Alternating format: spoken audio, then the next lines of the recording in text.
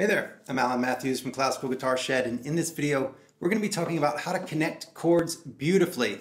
Here's the problem. We're playing a piece and we have these little hiccups between our chords. How do we connect them smoothly? Be them chunks or in patterns or in lines. How do we connect chords beautifully? And that's what we're going to be talking about in just a second. If you enjoy this, please subscribe to this channel. So to start with, let's just look at some chords. Here we have a C chord, we have a C chord, a G7 chord, and another C chord. Really basic chords, C, G7, C. So then how do we connect these? Well, there are two different ways to think about connecting chords. There are many ways, but two different contexts. One is in chunks, which is what we have written here. We have a chunk chord, and we have another chunk chord, meaning there's vertical lines on the page like this. Boom, boom, boom. And we'll talk about a couple of different ways to do that. But first, and this is, I think, probably the most useful thing that you'll get from this video. If only you get this, then you'll be sounding better in everything you do. And that is whenever we have arpeggios or patterns, right-hand patterns with a chord. So these are the same exact chords, but we're now just playing the individual notes. So we have a C chord, then the G7 chord, then the C chord. So this is what we have on the page. Here's the main key. This is the big takeaway for you for this entire video, is that you don't have to chunk everything. You can walk from one chord to another. So instead of hopping, you can just step into it. So watch this. Think about the last note of one chord leading to the first note of the next one. So we have the chord, the top note, then move the bass note first before you move all the other fingers. Then you can move all the other fingers. Here, the first finger connects to the third finger in the C chord, in this one right here. So the big thing is listen to the connection point of them, and the connection point is going to be the last note of one chord leading to the first note of another. Once you can do this and think of your chord as a string of notes, in this kind of context, a string of notes, and you just need to connect the last one to the first one, it'll make it a lot easier, and you won't get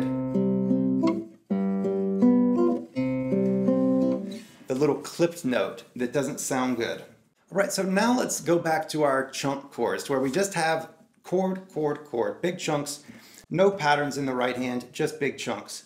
So one of the ways, and one of the easiest ways, is to add a rest. And so instead of trying to connect them, instead we just make a hard rest and put it in exact time. So here we have 2 beats each for the chords, and so we're going to add an 8th note rest. Doesn't matter if you don't know what I'm talking about. It's just an even rest. So like 1, 2, 3, mute it, 1, 2, 3, mute everything, and then back. That gives you a hard space to move your fingers. And so the way to do that is, one, to just touch all the strings with your left hand, touch them all, or touch everything with your right hand, right? And then get ready again, and then get ready again. And as long as your timing is good while you're doing this, it's going to sound intentional and it's going to sound good most of the time.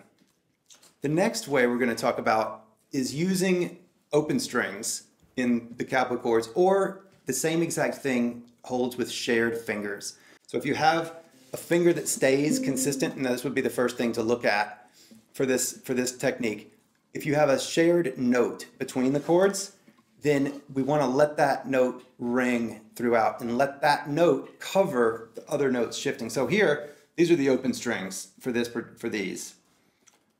And if you'll notice right here, we have this G stays with the G, stays with the G all the way through. All of the other ones change. But we do have the open strings that we can use to ring as long as possible. So with this top note right here, it being an open string, we can wait to the last minute to put on that note, and then wait to the last minute to take off this note. Same thing with this B right here. it can last as long as possible before we actually put our first finger back down on that C. So the open strings or shared notes can really help. With this one that stays constant throughout, this G right here, just make sure you don't mute it out on accident. Make sure that, I'm just going to bring that note out.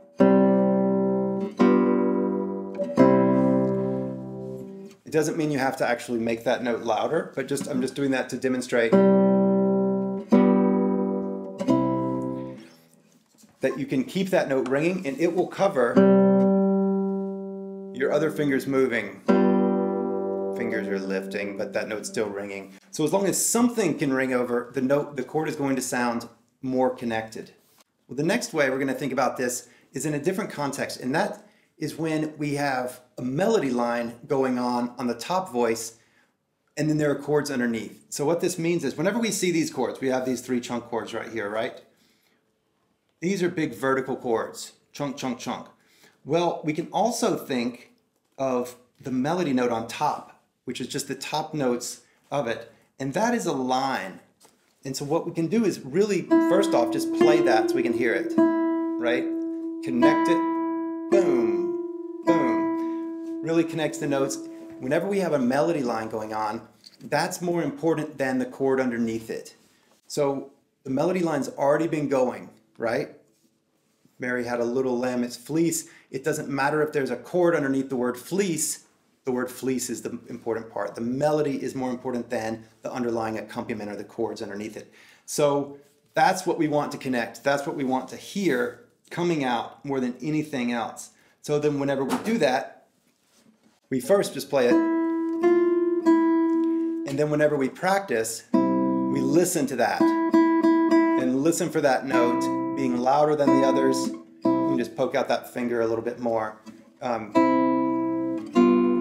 But you want to listen to that note connecting as much as possible. And that can be your guide for the other ones. And it's a priority. That's more important than getting the other stuff. And the last thing I'll mention is that sometimes you just have to move your fingers really fast. You can use these tricks or these points of attention that we've discussed here to guide your practice. Don't mute out the string that connects the chords or the shared notes within the chords, things like this. But you're also just going to have to move your fingers really fast sometimes, and that's just going to take practice. And there's just no substitute for that. But we can use these techniques to stack the deck in our favor. It's not always easy. There is going to be, just because our fingers touch the strings to stop the strings before replaying them, there is going to be a break. So really what we're doing is creating the illusion of connected chords, even though the chords are not really connected. So there it is. Hope you've enjoyed this. Please go connect some chords and subscribe to this channel, and I'll see you soon. Bye-bye.